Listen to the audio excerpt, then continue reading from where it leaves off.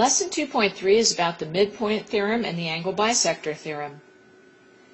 Okay, first we have the midpoint theorem, and this is a little different than the midpoint definition. Remember, the midpoint definition said that if you have a segment, say AB, and M is the midpoint, that the two pieces formed, AM and MB, are congruent to each other. Well, the theorem looks at it in terms of the whole AB and says, hey, guess what? If M's the midpoint, then AM is half of the total segment. It's half of AB.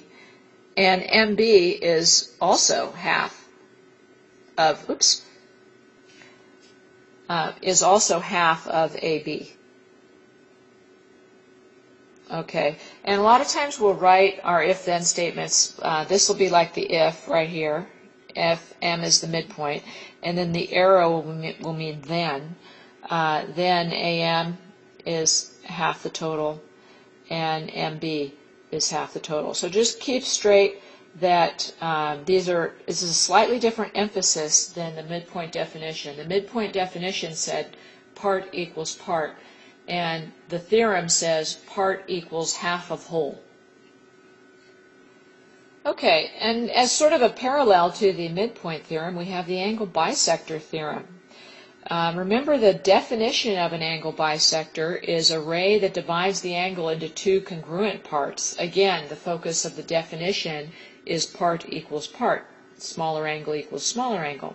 Whereas the theorem, the emphasis is that each smaller angle is half the measure of the original, the big angle. So in this case, if ray BX is an angle bisector, that ray, of angle ABC, then angle ABX is half the measure of the big angle, ABX, and measure of angle XBC is also half the measure of the big angle, ABX.